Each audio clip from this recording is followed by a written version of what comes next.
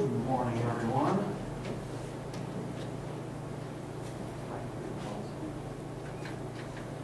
Yes, it did.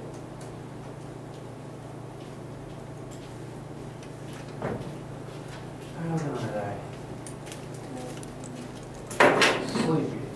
I hope to rectify both of those things in the near future.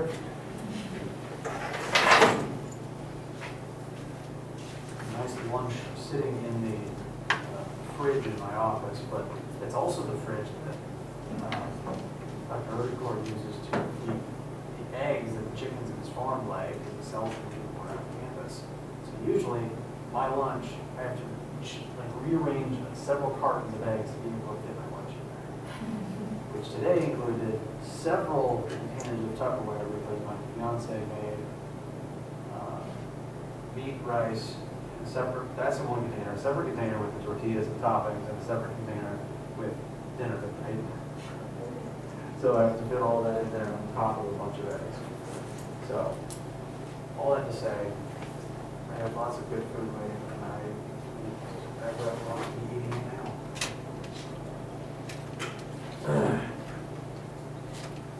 And sometimes I just don't want to have to deal with carton things. Good weekend, I hope.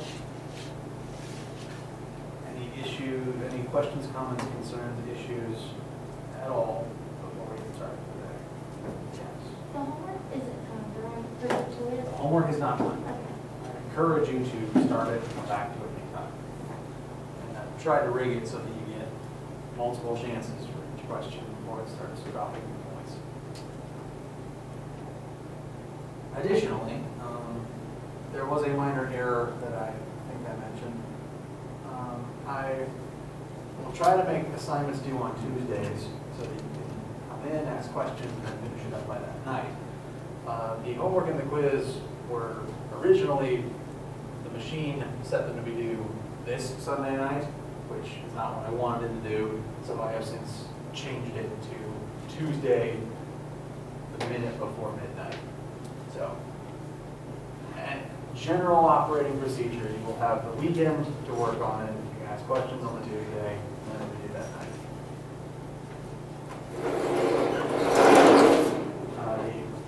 I also put up the Chapter 11 assignments, but again, those are just there so that you can begin looking at them if you want to.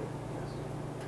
I don't know how to look on my website to see if I did pay the months or if it's giving me that like 2-week or, you know, and I try to look through like your orders and like that kind of thing, and I'm not certain off the top of my head either, because I have not been a paying customer of WebAssign in a while. because like I mean I bought it last semester, but I don't know if I bought it for like the whole year or if I bought it for like the semester. Like that's why I'm trying. Right. I'm under the impression, from what I've been told from other students, that usually it'll be yelling at you with a countdown if you're under like the 2-week free period. So if you're not seeing that, you should be okay. That said, I've had students who were using the 2-week free period, that ended, they then got normal service, and they were still in the class, all their grades were still there. So if for some reason that is the case, once you get the access again, you should. On that home page, like if you see the books or something, it should say like over the book with his name, and on it'll say like purchase.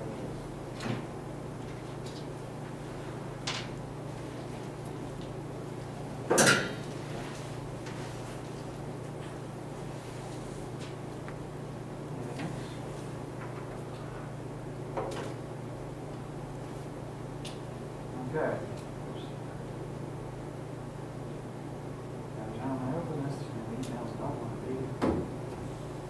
So, today we're going to be probably closing out Chapter 10.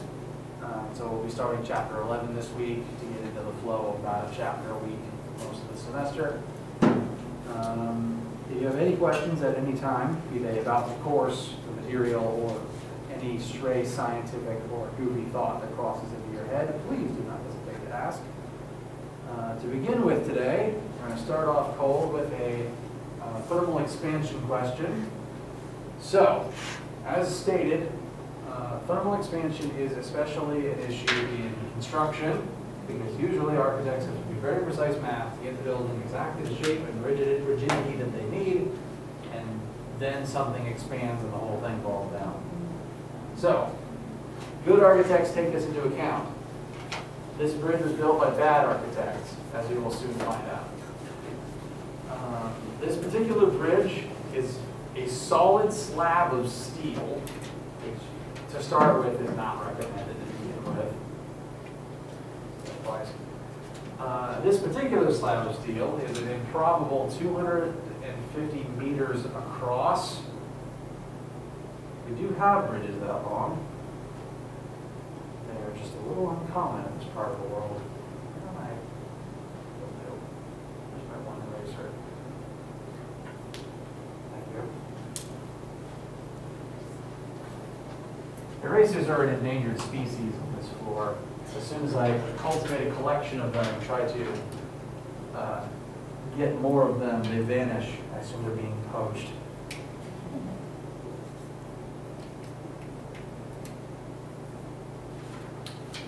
Okay. So, let's start listing what we know. This bridge was originally 250 meters of solid steel on a 45-degree Fahrenheit day. So, that's going to give us length initial, 250 meters. Temperature initial, 45 degrees Fahrenheit. However, 45 degrees is a brisk winter's day in this part of the world, whereas in the summer things will heat up to approximately 100 degrees Fahrenheit. What will the bridges and what will the, sorry, put down the wrong thing. How much longer will the bridge be on that hot summer day than it was when it was installed?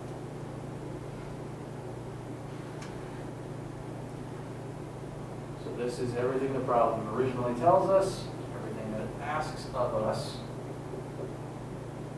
We have our pictures there. Good tip in general, if the problem doesn't already have a picture, feel free to draw one. Sometimes you need to be able to do some of the geometry in your head, and sometimes it's just helpful. Like physically doing anything with the blank sheet, putting down anything, even if it's a sketch of the situation, does get the process started. Now in this particular case, we have a thermal expansion question. So what should our first, well, where should we look from here? You need to figure out which equation you're in. Okay, so we know this bridge is expanding, so let's take a look at our expansion equations. We have one for length and one for volume. Which one's more appropriate here? Very good. So we're just going to copy in that length formula. It's got delta L, which is what we want, so that's very good. Delta L over original L. We know this. We want this. Very good.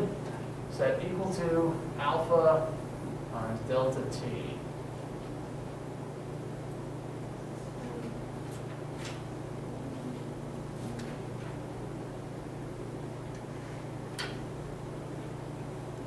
So our alpha would be the 11 times 10 to the 6.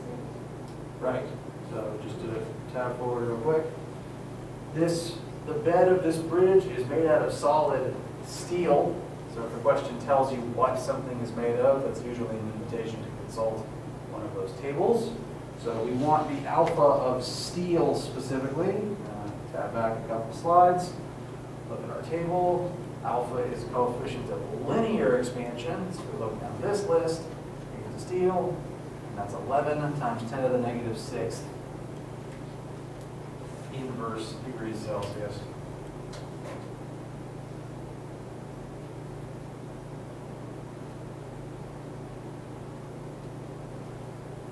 Because the temperature's in Fahrenheit, like both of them, does that mean we can keep them, or do we have to get to Celsius first? Good question. We can use everything but air and water. Correct. Your units do have to match, but none of our metric formulas can take Fahrenheit. So both of these need to change to something, but as long as they are both Celsius or both Kelvin, it'll be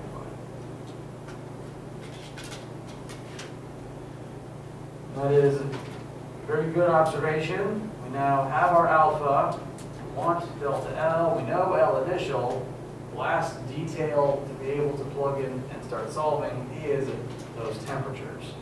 So we need to adjust Ti and Tf into the Celsius or Kelvin scale. Because this question has a delta T in it, either will work here. It's a delta T Celsius is legal because the change in temperature for Celsius is the same as the temperature in Kelvin. Is the same as the change in temperature in Kelvin, and that's a sign that I need some water. You guys can work out those temperature conversions. That's lovely.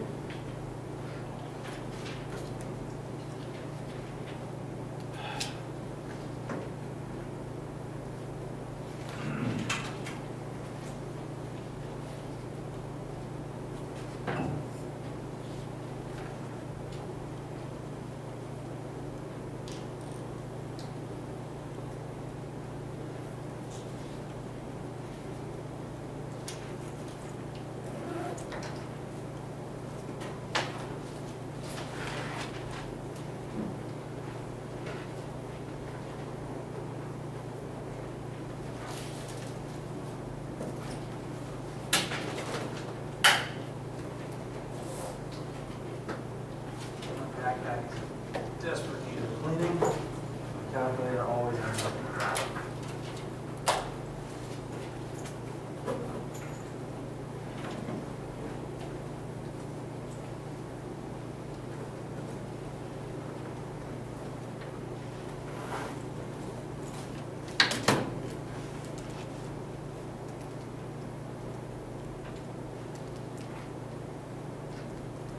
Okay, so what are the Celsius temperatures?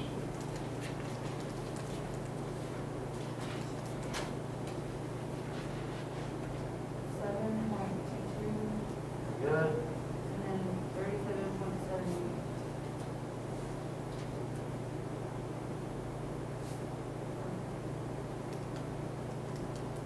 Excellent. Brief math reminder. It's been a minute since you guys have seen this. When you work these on your calculators, it probably told you 7.2 and 37.7. In general, I'm usually fine rounding to the tenths and start to the hundredths place when you're just writing it down. But does anyone recognize the mathematical shorthand of putting a line over a specific digit? All right, so that indicates that whatever you've overlined continues. So if you wanted to be as accurate as possible and include the the infinite chain of sevens, you can write that line over this 7, and the implication is that if the 7's going on forever, you just round into that 58 place. So we now have everything we need to go ahead and plug in here. So let's go ahead. We want delta L, our original L is 250 meters. That's equal to our alpha times delta T, which is always final minus initial. Went to the hot temperature from cold temperature. My 8s are especially strange today, I think.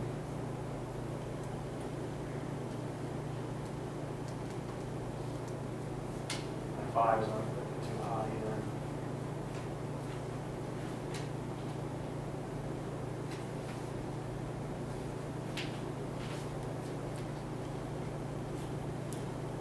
And all that's left is a little bit of algebra, and we have our delta L.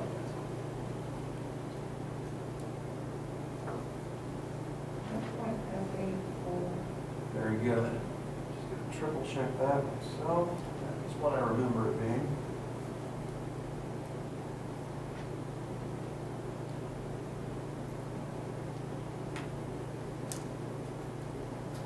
Yes.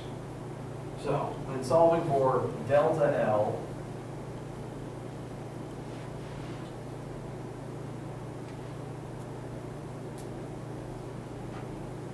that's going to be 0.084 meters approximately. So this whole bridge, when increasing in temperature by about 55 Fahrenheit, only increases in length by 8.5 centimeters. Not something you would visually notice unless you were looking for it. So, before we do anything else, does this seem like a problem? If you were in the construction industry, would you assume this would be a problem? Meters? Yeah, that's a lot. Well, what is this in centimeters?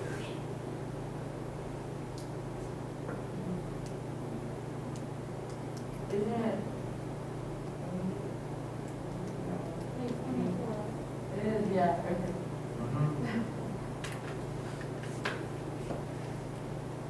But that is still a rather tiny amount of distance. It might be, depending on how it is built. If the engineers did their job right and accounted for that little bit of expansion, things will probably be fine. But let's just imagine a worst case scenario where the bridge is going to get longer, but there's no room for it to expand. It also doesn't have any room to bend, so let's just assume it just shifts upwards slightly. In that type of a situation, how bad would it get with a bridge this long? If we were to draw the triangle created here, this is not to scale, by the way. This is not to scale. The gap is still 250 meters long, and the road bed itself is now only slightly longer.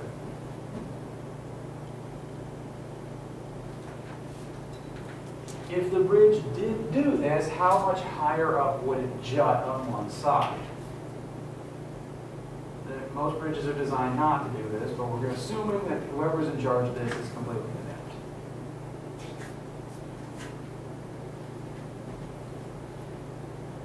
Now, what does this look like you've experienced before? Very good. So, good old Pythagoras tells us a squared plus b squared equals c squared.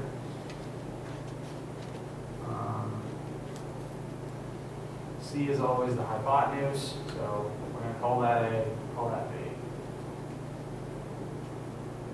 So 250 squared plus b squared equals 250.084 squared.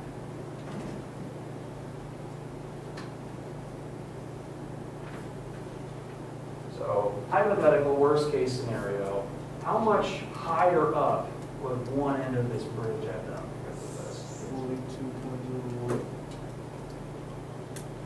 You say 42.01? Okay. Almost, I think.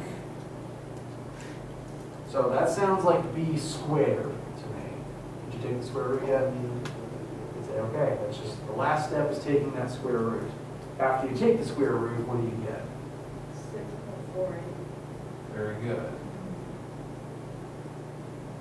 Now, again, even I've been doing physics for a long time, and even then, still, I have to sometimes convert meters to feet just to get a sense of scale in my head. If 1 meter is about 3.3 feet, that means that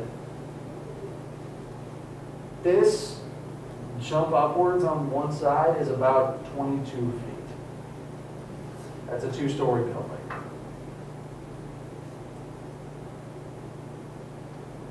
Now, again, you shouldn't be building bridges that are 250 meters of straight steel slab across. You also should be accounting for this thermal expansion. So I pray that there isn't a bridge on this planet that does this.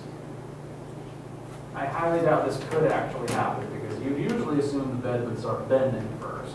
Yeah, why did that happen? To prove how ridiculous this would be if it did happen.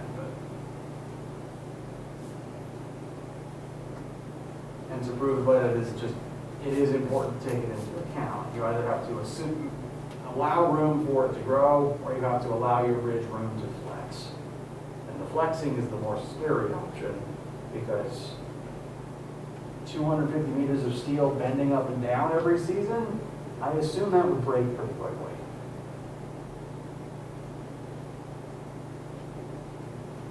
So again, this is a hyperbolic situation, but I like it to demonstrate why this needs to be taken into account.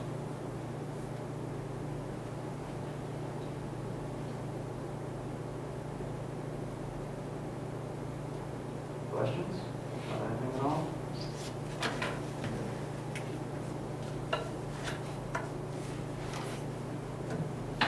Okay. Now, we got one more thing I'd like to discuss within the confines of Chapter 10. Last couple of examples we've been doing are all about the expansion of solid, or possibly even liquid objects. But everything expands based on its temperature. And this is actually most noticeable with gases. I've mentioned across both of my lectures, I've mentioned like if you leave a soccer ball or a beach ball out overnight and you find it deflated in the morning, the temperature changes overnight. As the temperature of the gas inside gets lower, the gas contracts and starts to occupy a smaller volume, so the ball shrinks. And if you've had chemistry courses, you probably had to deal with the kinetic theory of gases before, because this comes up a lot in chemistry. Functionally, it's just the principle of thermal expansion as applied to a gas. And there's just a couple more details that one needs to take into account when doing so. When a gas expands, gases are unique in that they are, if you have a gas inside a container, it's constantly exerting pressure on that container because the gas particles are always bouncing around inside off of each other and off of whatever they are contained in. When you inflate a balloon, as you put gas into that balloon, one eraser, where is it? Need more. Thank you.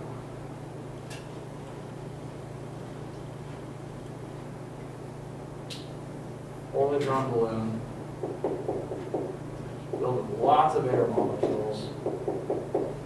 They're bouncing around all over the place, off of each other, but also against their container.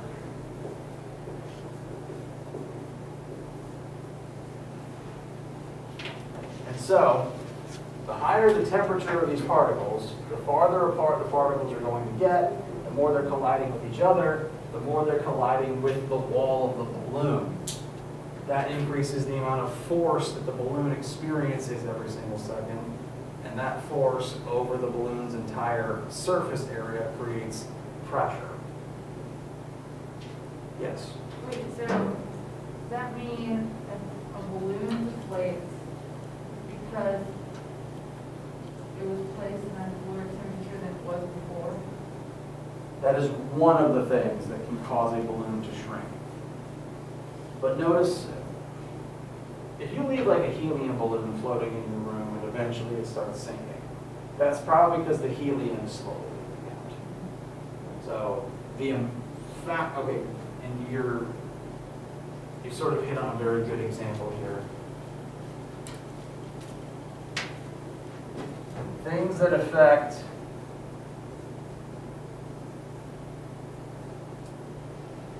volume of balloon. Temperature, yes, if you make it colder, it will shrink, as a general rule. But additionally, you have pressure. if you put pretty much anything in a higher pressure environment, if there's more pressure pressing into something, it's going to shrink. I might actually, I wish I had the actual device to be able to do this, but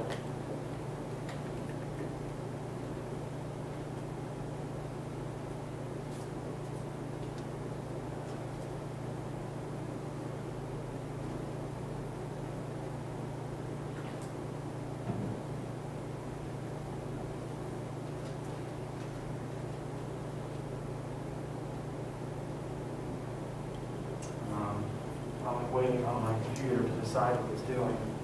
The last thing that affects the volume of a balloon is amount of gas present.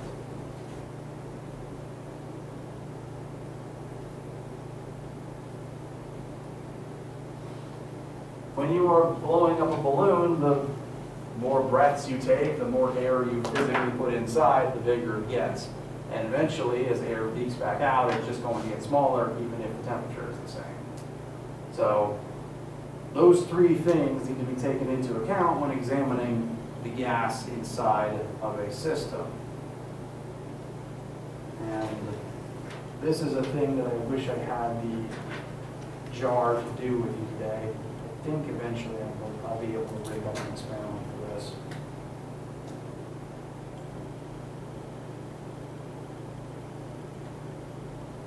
So what they're going to do is, we have people made of marshmallows and put inside of a vacuum jar, and they're going to pump all the air out. Currently, we're all under an amount of air pressure that's pressing into our bodies.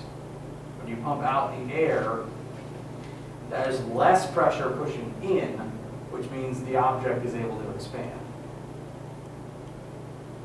Conversely, if you put the pressure back, it's crushed.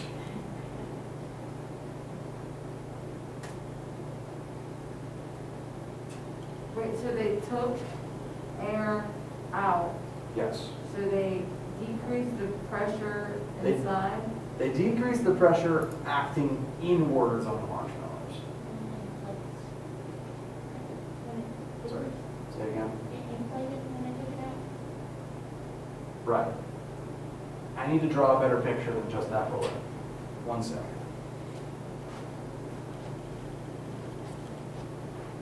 Right up. Thank you. It's hiding behind the edge of this chair. Thank you very much.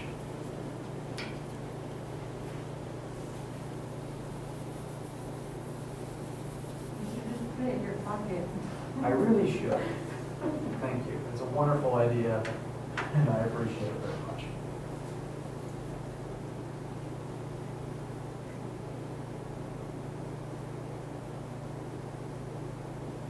So everything, not just balloons, has some amount of pressure squeezing into it from the outside because we live on a planet with air and atmosphere.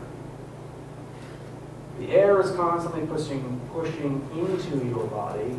Subsequently, due to Newton's second law, its third law, I'm sorry, your body has to press outwards to counteract that pressure.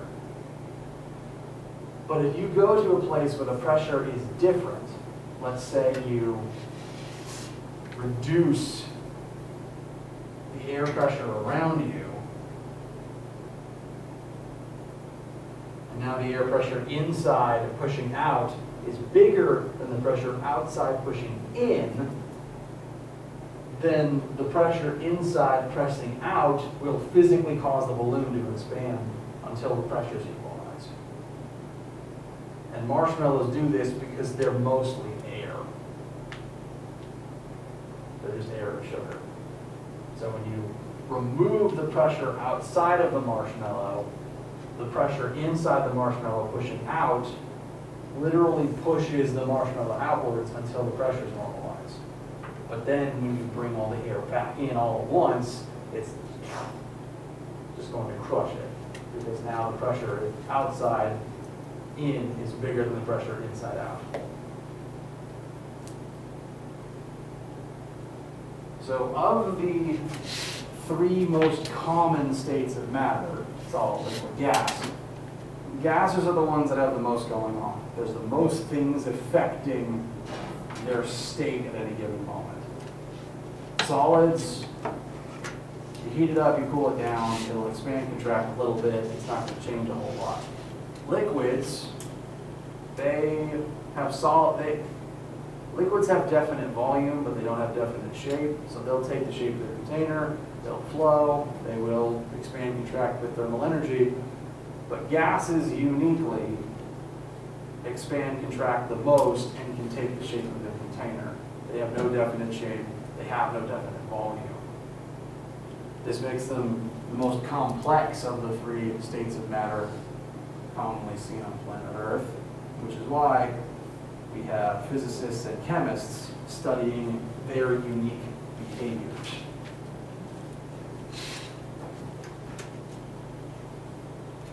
And all of the factors affecting the volume of a gas, not just the temperature, are summarized in this statement, which you might have seen before in previous chemistry courses.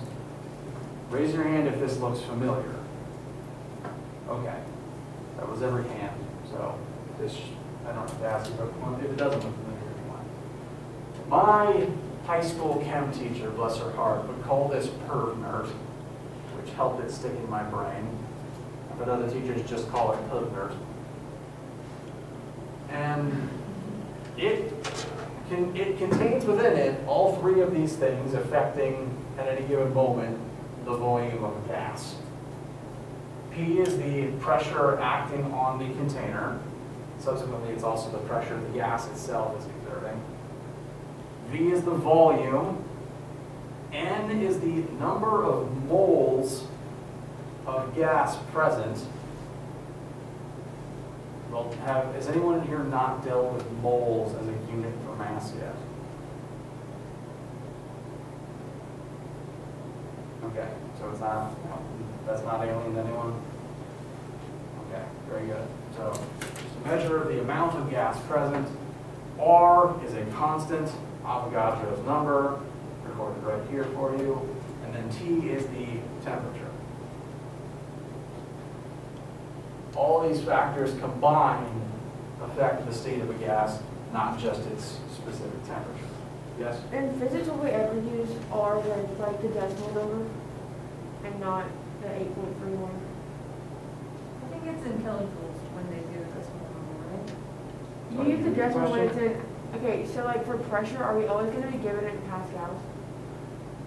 Yes, I prefer to use pascals. Because when you use 8.31 as pascals, but when you use like a decimal, like I think like 0.852, it's when you use atmosphere. So I don't know if we use atmosphere or Good question. I thought it was 0.0821. It's something like that. I think decimal. Okay. We just did it today. Yeah, so I was like. I know one of them is atmosphere. Okay. On the homework, you do use 8.31 for the one that's got a bunch of stuff, because I looked it up just because I wasn't sure. But I was just curious if we were going to use the other numbers. Okay. Pressure in Pascal.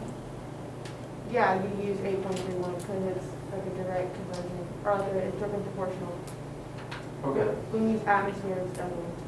You're all asking very good questions. And I thank you all for them, because I didn't know there was a discrepancy on homework. It's just taking me a second to process all the individual parcels of information, so just a second, sorry. Okay, what I'm going to do is, the 8.31 is the value recommended for pascals.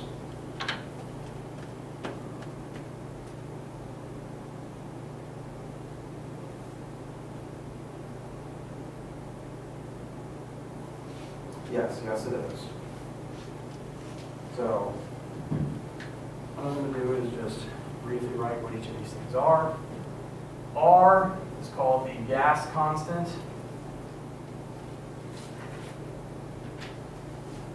And this value, 8.31 joules per mole per Kelvin, is the value used if pressure is in pascals. a different value for you are using atmospheres. Oh, that's good.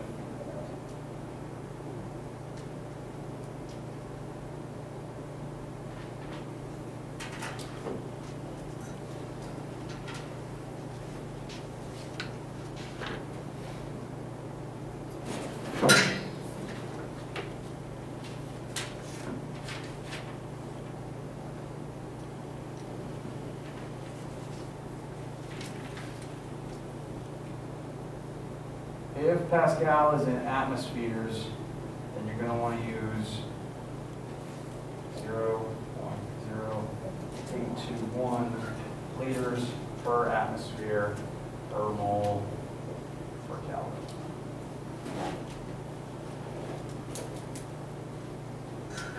Thank you. Because I do know that sometimes the different ones are going to pop up. Why is my L not like that? So, as a reminder, there are two common units of pressure. There's actually several units of pressure. There's just two of which that are used most frequently in metric science. One of which is pascals, the other is atmospheres. Atmosphere is designed as the amount of air pressure you are currently feeling. It's literally measured to be 1 atmosphere is sea level, average day, average temperature, air pressure. Meanwhile, I'm not actually certain what the base unit for pascals is. I just know the conversion. 1 atmosphere is 101,325 pascals. So there's different units. You are currently under 1 atmosphere of air pressure. Alternatively, that's 101,325 pascals of air pressure right now. So pressure will either be in pascals or atmospheres. That's the only difference the only difference in what you will do there is which gas constant you plug in. Your options are either use this to convert one to the other or pick your gas constant accordingly. We also have volume. Both of these gas constants, I think, are supposed to take liters for your volume.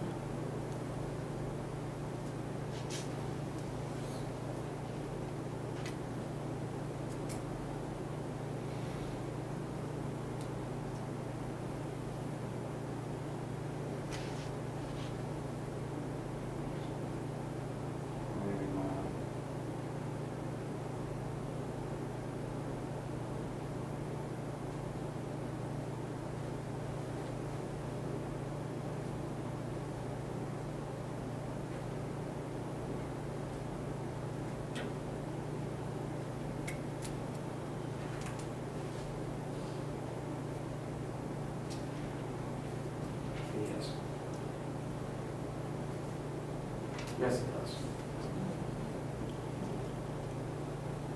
So, unit of volume is going to be liters.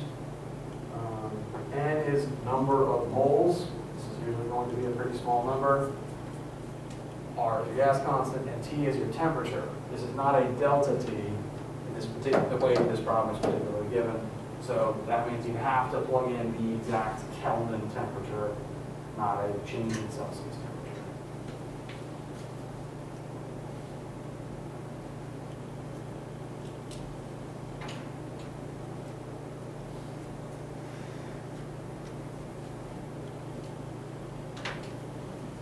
Okay. Does everyone have the two different constants written? And Avogadro's number is also good to have on hand. This is the number of particles of anything contained in 1 mole of that thing. So this number will be given to you. It's just, I find it's useful to have it in different places because for what I'm going to be looking at.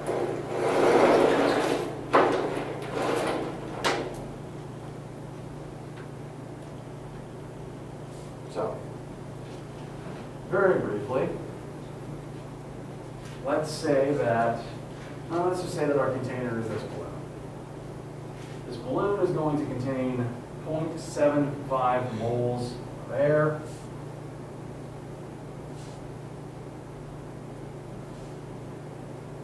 At 25 degrees Celsius. I did just say that we're going to need Kelvin, so very good. And people with the volume, 1.5 liters. Therefore, what is the pressure currently on this system?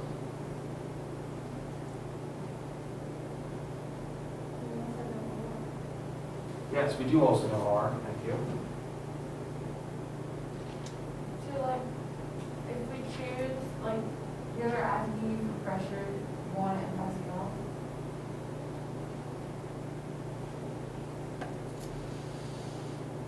Levisine will be picky, because its answer boxes always say what it's expecting. I'm not picky. If this was, say, a test or a lab assignment, as long as the answer is correct for the unit you write down, it'll be fine.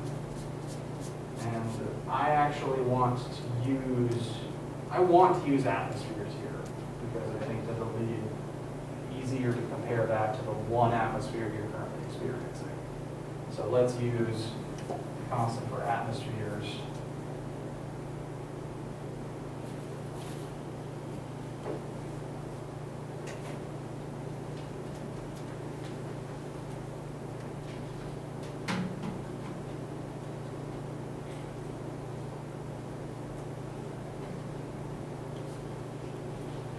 Hey, it's in my pocket when I needed it. It's a wonderful idea. Thank you.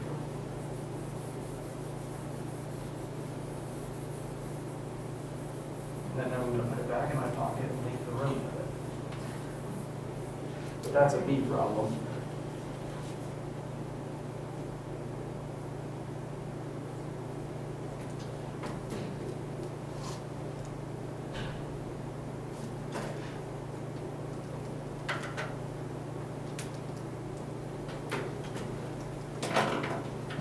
Whoops.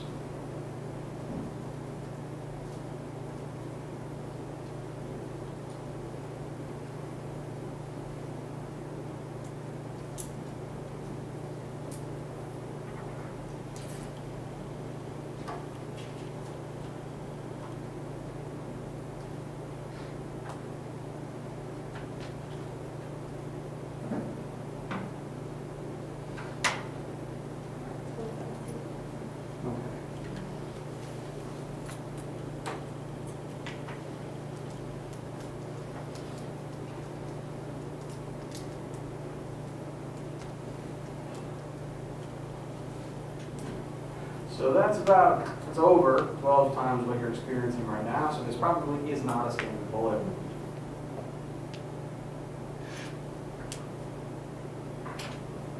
Okay, I have a weird question. Yes. I feel like, what's the difference between how you feel with an increase in pressure versus a decrease in pressure? Like if you're in an environment with too much pressure, A human being in such an environment, to my knowledge, the first thing any person is going to notice is their ears popping, and that's in either direction. And if you go up a mountain and the air pressure goes down, your ears pop. Go back down the mountain, pressure increases, your ears still pop. I'm not entirely sure what effect you'll feel if it's just like the change up and down the mountain. I know that deep sea divers they deal with increased pressure down there, and that, A, you will physically feel it press into your body, B, it will compress the nitrogen bubbles in your blood, which can give you the bends if you don't let them expand slowly. So it might be possible to get the inverse equivalent of the bends if you go into a no pressure environment and then come back to a normal one, because then your nitrogen bubbles would expand to a large amount and then contract very quickly. would you swell? Yes, actually. In sci-fi, it's not a pretty picture, but have you at least heard of the idea that if a person goes into the vacuum of space without a suit on, they'll explode? The reason for that is, on Earth, there's pressure pushing into your body from the air.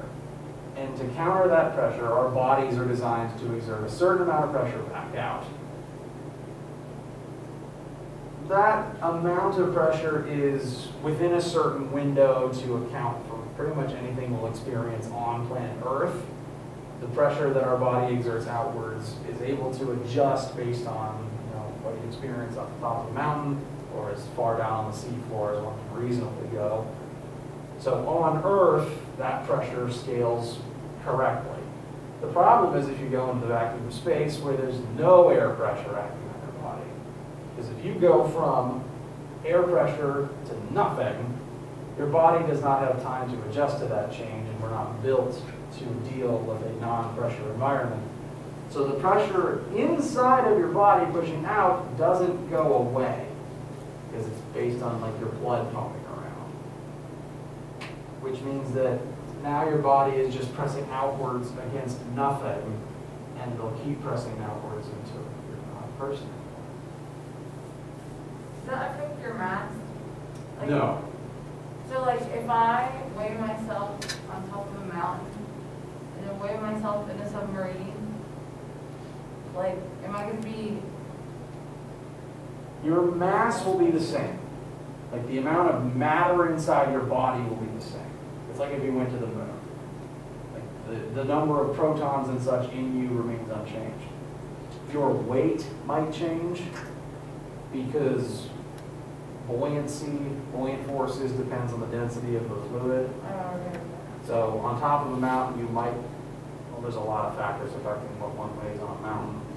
You get further away from Earth's core, meaning they're lighter, but the air is thinner, so there's less buoyant force, which makes you heavier. So it's a mixed bag. But your mass would remain the same. Weight might change, mass won't.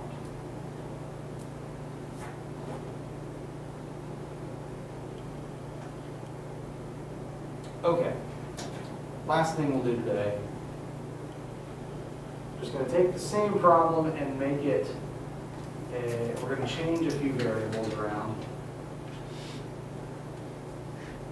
Because sometimes in nature, more than one thing affecting a gas happens at once.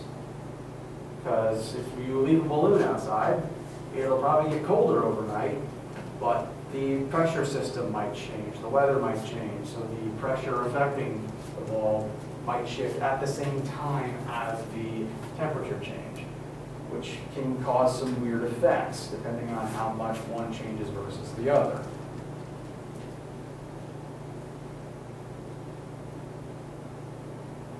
So what one can do is, where it is.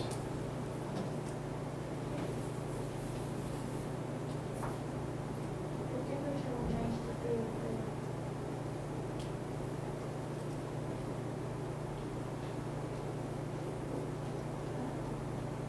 303, you said? Thank you.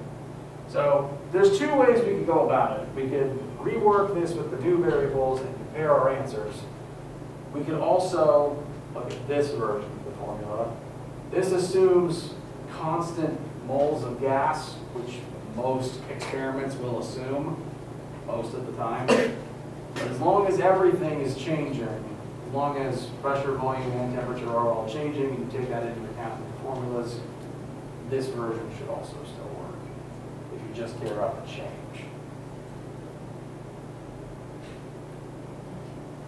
But, really quickly, let's say volume is reduced by 0.25. Don't erase what you have, and just save it board space. And temperature is increased by 5, 3. So pressure of 1 is that. Pressure 2 is new numbers. 15, you said? 14. 14. Good point. 9. So, we reduced the volume and increased the temperature. In general, those are both things that will make pressure go up. So both factors would normally make the pressure increase by themselves, so combined, made the pressure increase. Wait, you repeat that, you said what, and what happened? Decreasing volume will make pressure go up because the gas now is forced into a smaller space and they're bouncing around off of each other even more. And at the same time, increasing temperature makes pressure go up. The particles are now bouncing around more and more. So these are all the different things that can affect the volume of a gas specifically. For solids and liquids, it's mostly just going to be thermal expansion. Gases are kind of the weird ones here. So it's just talk about all the different things that go into it for those. Yes. So like for parties, making of balloons, okay. Like I noticed that in the summer, the balloons deflate faster than in the winter. I don't know why, because we just have like, we decorated for a party in the summer. And is that because in the summer, there's a greater difference between the temperature there was while you flew it and then the night versus the winter, it was already cold and then it just got colder? Maybe. During the summer, you guys can go ahead and back up the middle if you want to. I never want these, the things I'm just rambling again, the whole deal. But, yeah, during the summer, there is a bigger shift between night and day than there is during the winter.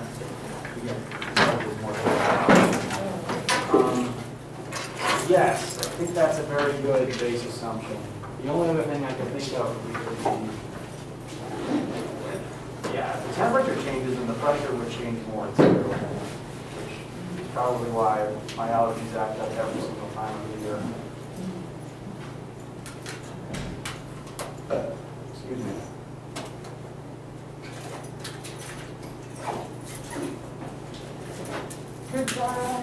Oh, sorry. Not to hold you, but I think a higher temperature day might just cause more of the gas to leak out naturally because it's jumping around Is it the more. pressure being higher? Pressure being higher and temperature being higher means that the particles themselves are more excited and more prone to be able to escape. To leak through whatever like opening there is. Oh, okay.